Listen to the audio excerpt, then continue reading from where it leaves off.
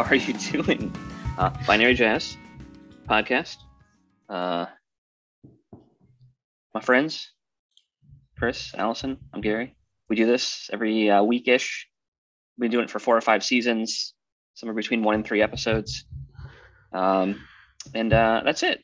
The way it works, Allison brings a topic. Chris and I pretend like we know what's going on, not just about the topic, but life in general. The topic is really just a way to exhibit how little we actually know what's going on. Proudly. If ignorance is bliss, I am blissful. I don't know, binaryjazz.us. That's where you can find out more. We've been getting a lot of Russian spam.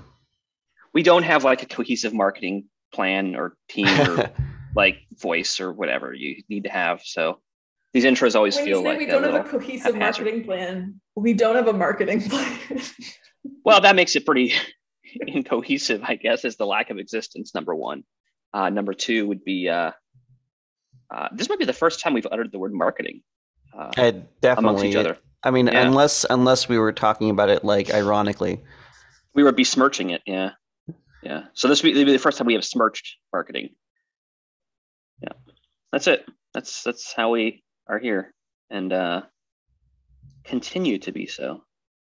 I will say, recently, during our conversation about whether this is season 4 or 5, the topic came up, and Allison pointed out what different people we are now than we were back then. And that was, I appreciated that. It got me thinking quite a bit. We are all very different people than we were back then. I think we're better. I agree. Yeah. I guess I didn't lean into that part. Yes. I think that on the door frame of life are a little bit taller than we once were. I certainly make more money than I did when we first met. Well, that's good. If there's nothing else that this podcast has brought, that right there. It's all from the podcast. It's definitely revenue from the podcast. Yeah. I haven't been splitting it 3 ways. I've just been that's fine. Hoarding it all. My payment is being able to step away from, like, forcing myself to step away from work for a minute and think like a human being. I do wake up on Mondays now. We record on Mondays. I wake up on Mondays and think, like, I'm excited that's on the calendar today. I happen on Fridays too, but it's a cool way to start the week. But you like being excited about a Friday is like par for the course. So yeah. I need to stop looking at our spam folder. We've been getting a lot of Russian spam. You need to write off spam. You don't need to read spam. That's why it's spam. I know. Well, but sometimes it's entertaining. But it's not if it's in Russian. Then it's just it's not. They're scraping the feed and finding out at the end we're reading it, which is why they keep sending more. So what's interesting about the Russian spam is every once in a while there'll be sections of English. And the English things, like, there's like a bunch of Cyrillic characters and then something in English, and like the juxtaposition by itself is jarring, but also sometimes the things that it says in English are also jarring. Like, I was just looking at one that was like, let me go back to it. I guess we're doing a section early today. Yeah. Segment? It's called a segment. Yeah. Make the fats really skinny to inject, similar to click, a dermal filler. I gotta start attending a extensively used surgical process to increase the length of penis. Out of left field. I don't like any of this. I don't like any of those words in that combo.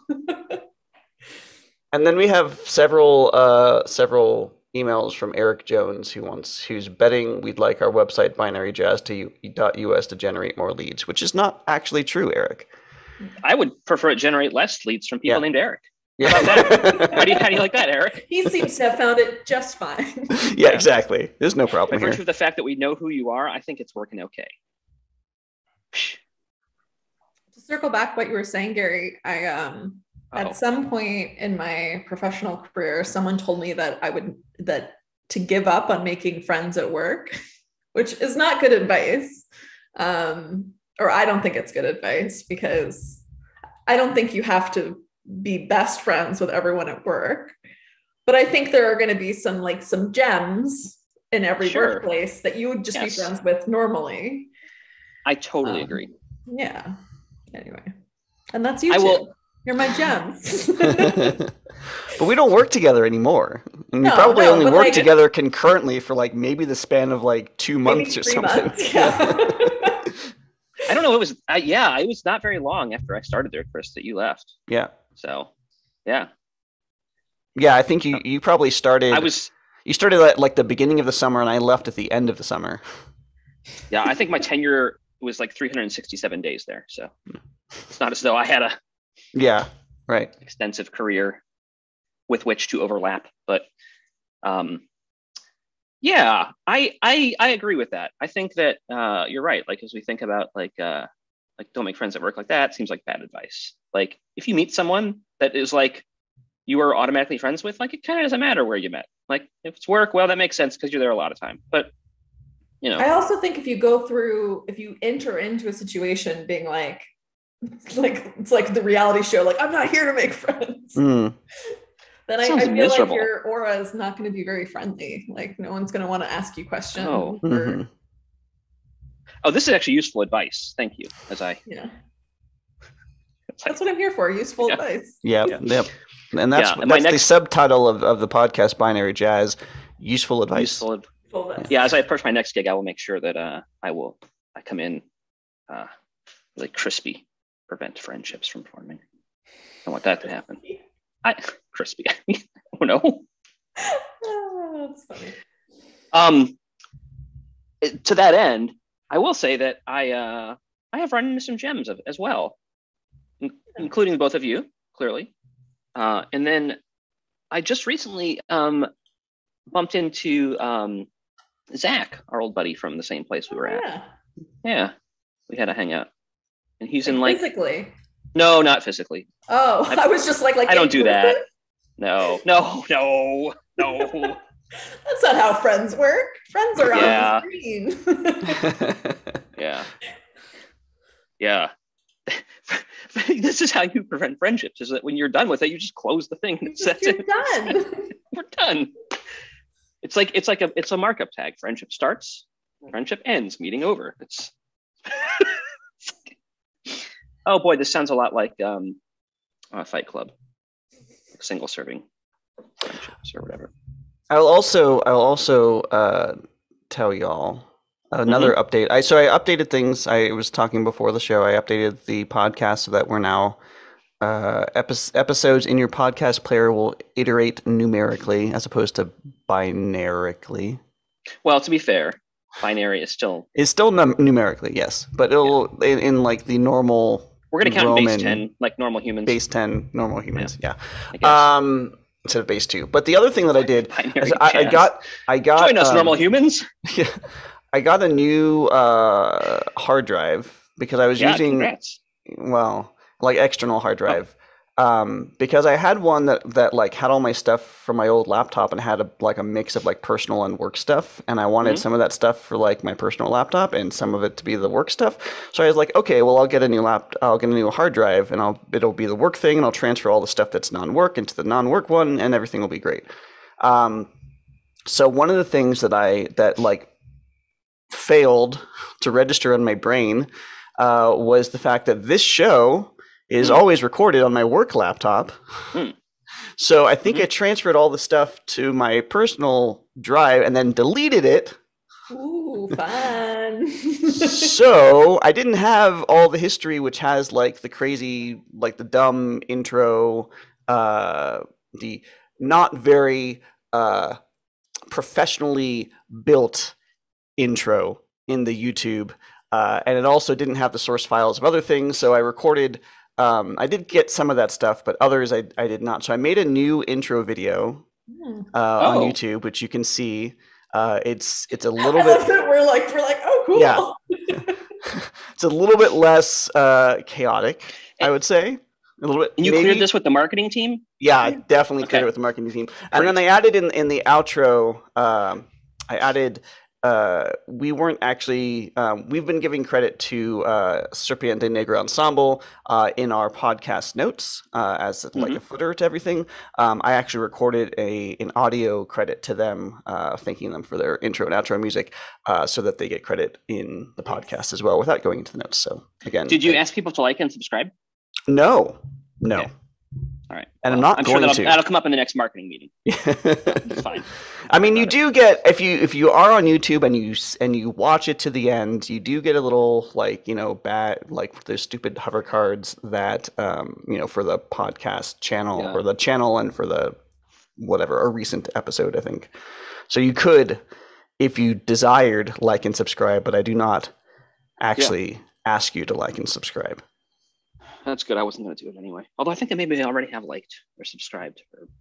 Is it the same thing? Is that two different things? It's two different things. Two separate things. Yeah. You can also there's also you can also ring the bell, which is you click on the bell icon so that you get notified. So it's different than subscriptions, because subscriptions you just see in your feed when there's new things by a channel. But if you ring the bell, then you actually get a notification of when a new episode is published. Have you all watched the movie Mitchells versus Machines on Netflix? No. Okay. I highly recommend it. Number one, it's a very enjoyable, inclusive, family movie. More inclusive, I should say. But secondarily, the father has trouble using computers in general, but social media, and he refers to YouTube as YubTub, which I love. And is also, if you type that in, it takes you to YouTube. So I'm not sure which came first. I'm not cool enough to know, but it's a very enjoyable movie. You should watch it. And I relate to the father. Tub. Mm-hmm. Boy, I hope that works right now and you don't get in trouble on your work computer. Nope. YUBTUB? Hold on, let me confirm it. Kate, is that what he calls it? He calls it YubTub? Yeah? Okay. I'm pretty sure I typed that in the other day. Maybe I typed it on my phone. The experts have chimed in. That is what it is. Yeah, but I don't think that's what I typed. I must not have typed that in the other day because... Yeah, no. Yep. No, I just typed that in now, and it actually took us over to Eric's website, the lead guy. So, Eric, congrats. Head over to Eric's website, yubtub.com. Eric, what was it? You've been punked. Eric Jones, I think. Eric Jones with a K. ERICKJONES. Yeah. This K is silent. And you don't spell it either. Pronounce it Eric Cones. I'm not as mature as I used to be. Hey. When are who? Mom and Ty? Yeah. You want to see some of my friends? Yeah. Say hey. Hi. Hi. Say hello to the internet. Yeah. They will be. Oh, okay. See ya. I'm just gonna do it at this height. It's so much better. The answer, in case you were wondering, is they will be back in about 15 minutes or so, 10 minutes or so. Well, they had to go to Trader that's good Joe's. Information, since we were not the ones that actually asked that question. I know. The person who did ask the question ran away. I know. Yeah, I get that a lot. It's Lunar New Year tomorrow. Yes. So we are celebrating in a traditional Chinese sense. We're going to do dumplings and noodles and whatnot. That sounds good. Yeah, it's going to be fun. Yeah, so that mandated that somebody go out and acquire get the supplies. We need. Yeah. Yep. I do have a topic. Excellent. Sorry. Got a little off topic before we even got to the topic. The topic is Psychopomp. Psychopomp? Pomp. P-O-M-P. Pomp. Okay. This is totally a genre of music that we have generated. I'm like 100%. That would serious. be psychopunk. No, I'm pretty sure it was. I saw Psychopomp as well. Right? You remember that? Yeah. I don't think we have pomp as a suffix in the genrenator. I'm opening the pull request. Yeah, I mean we could. It wouldn't be a bad thing to add. I know that we definitely have psycho as a prefix. Mm-hmm. Oh, we certainly do. Yeah, because there's psychobilly and other things that are derivatives of that. Psychopomp. I stand by my answer. So I liked Psychopomp, first of all, which is a tube, a magical tube that you attached to your head that sucks out your intellect. It's a psychopump. It's like, oh, something happened to the water pump. Like, yeah. Okay. Psychopomp is when you're over enthusiastically demonstrating, exhibiting like very exuberant, like glamorous lifestyle choices. Ugh, what a psychopomp. Yeah, what a psychopomp. That's a psychopomp. Yeah. He's such a psychopomp. Yeah.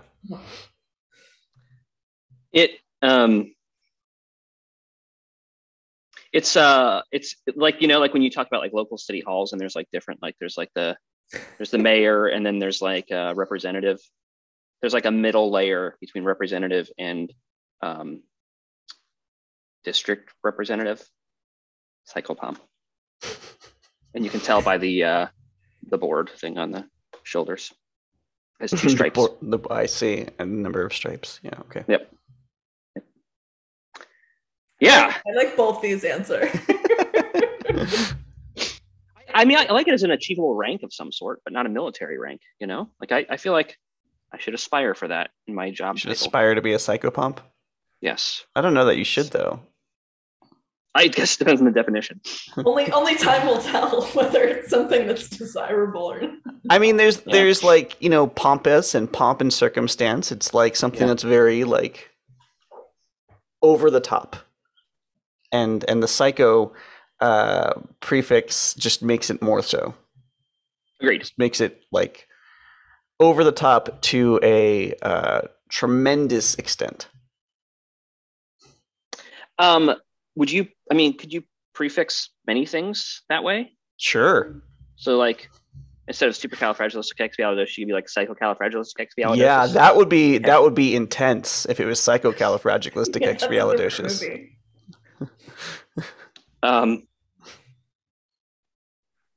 Like would a super Walmart? I have super Walmart actually. A psycho Walmart makes a lot more. Psycho sense. Walmart, yeah, for sure. Like, wait, is there such thing as a super Walmart? Yeah. Oh, I didn't know. I believe so. It's using a definition of super that not a lot of people ascribe to, but yeah, it exists. Right. Yeah. I think they should call it excess Walmart instead of super. Excessive Walmart. Oh, great! It has groceries too. Yeah. Is there a super Kmart? Yeah. There are only 8 Kmarts left in the world. Well, there was. Yeah, there used to be. Yeah. Huh. I ran into an article on that. Where did I run into that article this morning? At the height, they were like 2,800 stores or something. Yes, ma'am. You can whisper something in my ear, sure. But now there are like 8 left because it's bankrupt, and I guess somebody owned the brand or something for the last 8. Yeah, they must have gotten killed by Walmart because it's the same sort of demographic and the same sort of thing that they're. Secrets. Yeah, there are secrets. I want to know the secrets. Yeah. Yeah. Well, I'm basically the holder of the secret for the episode, but I'm like, tell me more. Yeah, it's always there's a thing oftentimes in Dungeons and Dragons, if one particular character comes by information that the others do not, there are various ways of doing that, and one way of doing that is just sort of whisper into their ear, and then everybody else is like, oh, they know a secret, because it's a big deal. Well, you could pass notes or text them or whatever too, but that's the easiest. I like whispering. Whispering. That's the vibe that I'm after. Yeah. Yeah, and it's sort of, so it's a big deal on like Critical Role if Matt goes over to one of the players and whispers into their ear, and everybody's like, "Oh, there's secrets!" Whispers. I was trying to find the Kmart article to get some accurate numbers. I'll have to check. I don't know if it was even on this device. It might have been on another device where I read it. So I'll have to just let it go by the wayside. Yeah. I can't now. We need to link this in the show notes. People need to know. People need to know how many Kmarts there are. To Eric Cajones's site, yubtub.com. They can find out what's happening with Kmart. That's why he's the one that has the license. Yeah. It's the Cajones. It's all adding up. Kmart. That makes sense, yeah. It's Eric Cajones's Kmart. And he called it super because he was like trying to convince people, even though the other 2,800 and some other locations that closed. It was still... Right. You said that wrong. It was YubTub. It was YubTub? Thank you. You said that. Okay. My favorite guest star of the podcast by far. I don't think you. Honestly, we're all just living in her reality. Yeah. At least around here. So last week, those of you, this will come out in the same week. Last week, the new version of WordPress came out, which matters to like maybe 5 of our listeners. Actually, it matters to the 3 of our listeners, the 3 of us that are in here. 3 of us. Yeah. I was on a podcast talking about it. Is it a podcast? It does not. I don't know if it's audio. It's a podcast. It's a video. I guess so. I think it's a podcast that is made available on YouTube only. I think the technical definition of podcast these days is if you can play it on an Apple device, it counts. So it's pretty broad. Yeah. But it was very. Remember they tried to trademark it? What's that? Remember when Apple tried to trademark podcast? Yes. Bunch of doofuses. Yeah. Rich and doofuses. then following that, like the day after, was a blog post that I wrote. I was published on also the new WordPress update. And I will say, setting aside my humor for a moment, I will say both of those I feel are significantly influential publications in the industry. So sincere congrats. It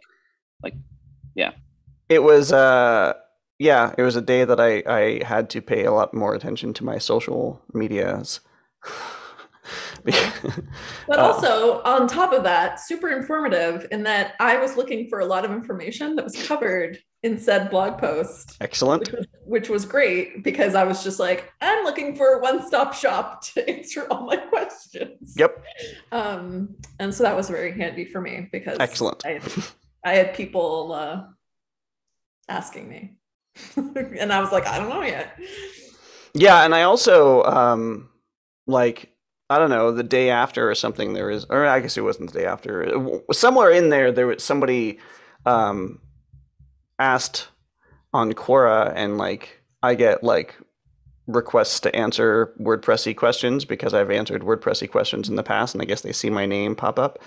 And about basically what I wrote about, which was it was something like, do you have to use a child theme of 2022? And I was like, no, you don't have to, but you can. And I wrote about it, and I did a thing about it, and there it is over there. Go do that stuff.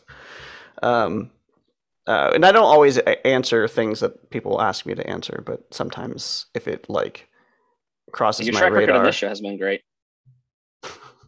That's true. I will actually say this is the first release where I've had any kind of reaction to. Any kind of reaction. maybe 4 was it 4.6 or 4.7 when the REST API was merged? Yeah, something like that. I don't know. Wow, glad that I had that at hand. But in this case, I knew more people that were working on the release, which was cool. But also I'm less excited about the direction WordPress is headed as a developer.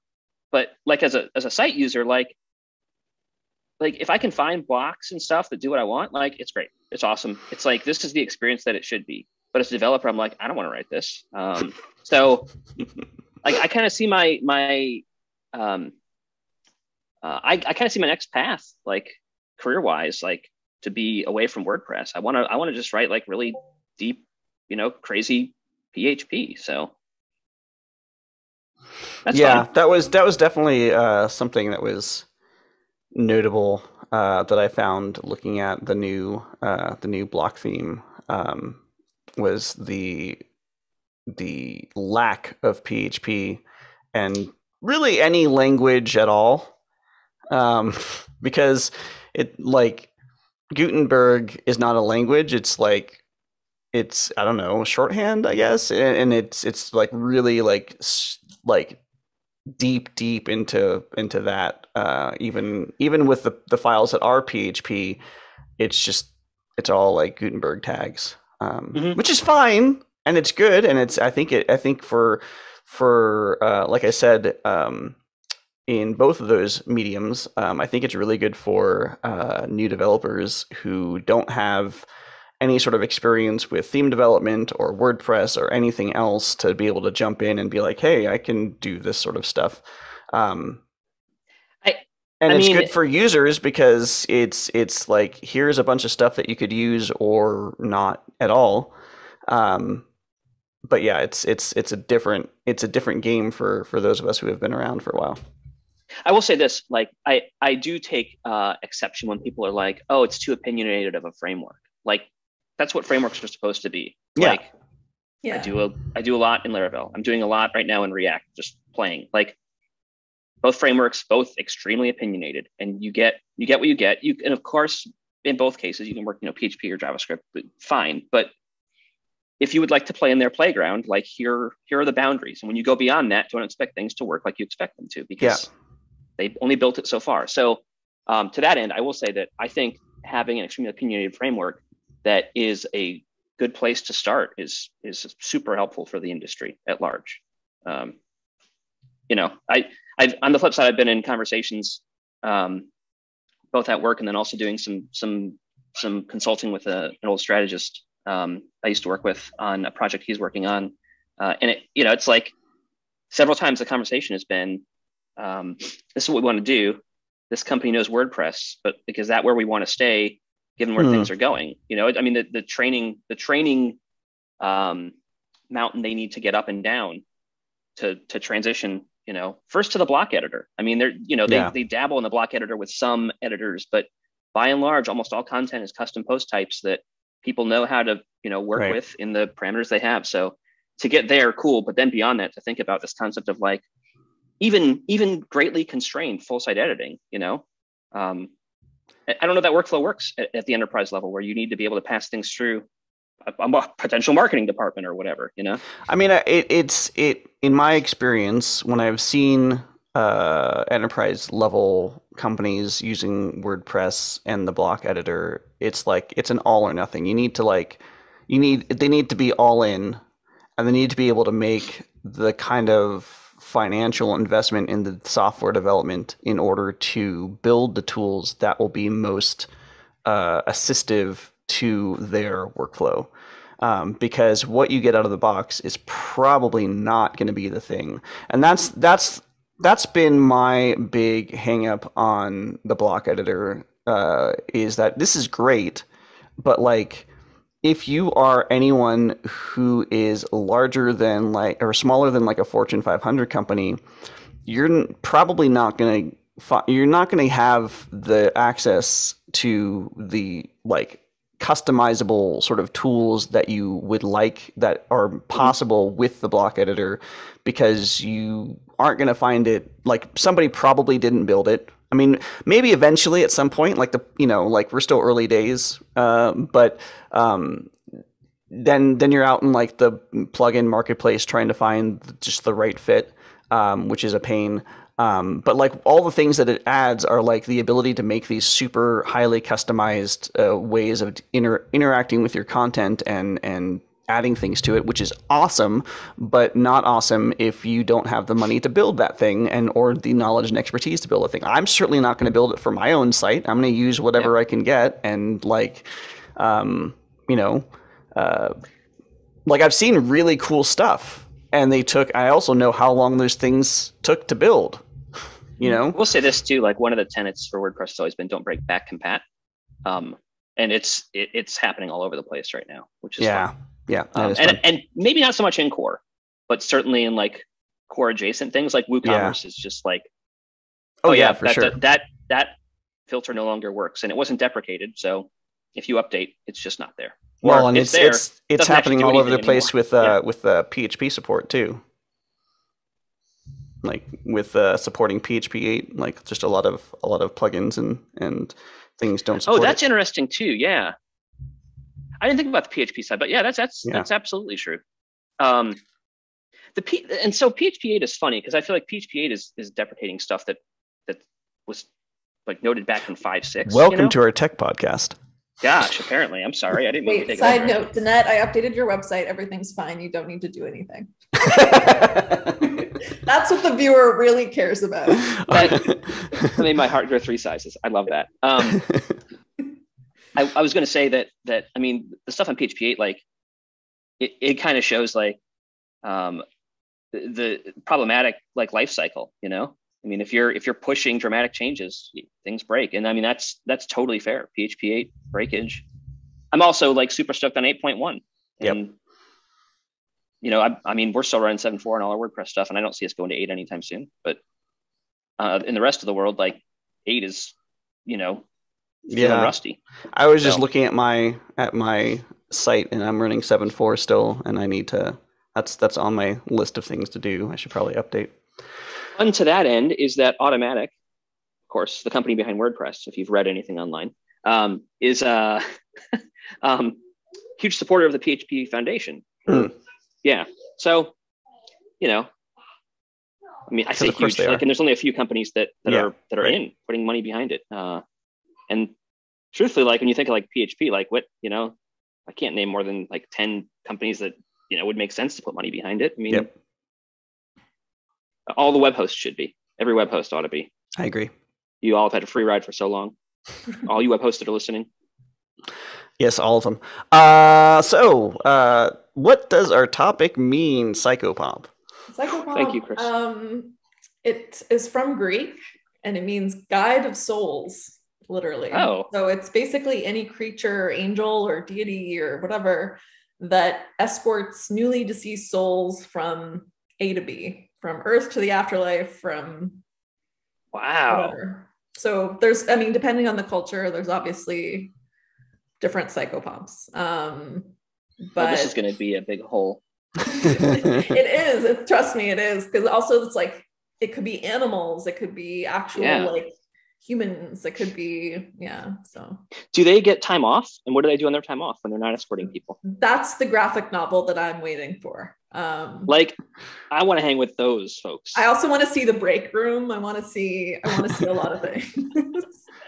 It's like, it's got like an old like cigarette machine there, and they're just hanging out and like, you know, hanging out at the water cooler, you know? But there's obviously a lot of different ones based on what culture you're reading this from. But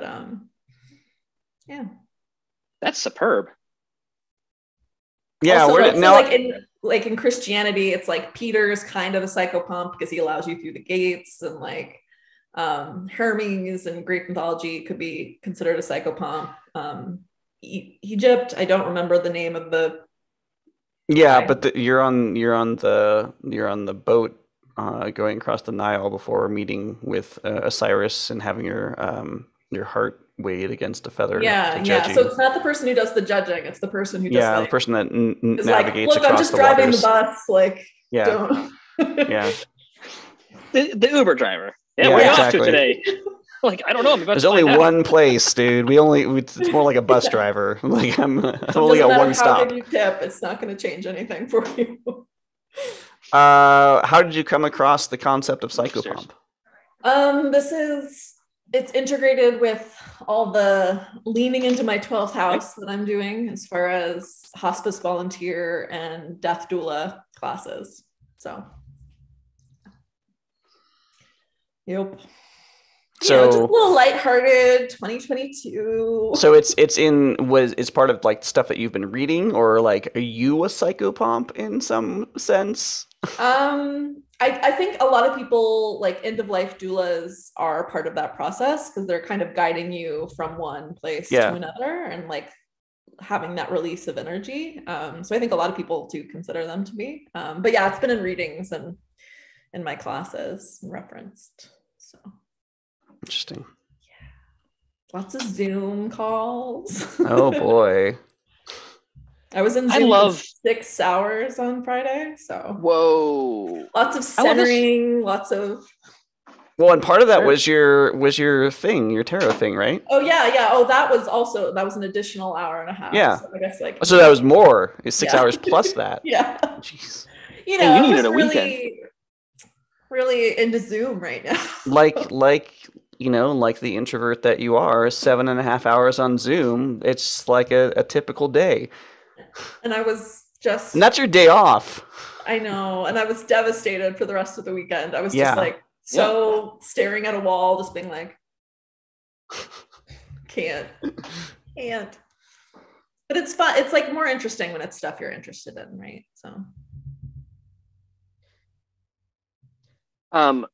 We had our third week in a row where we were like threatening snow.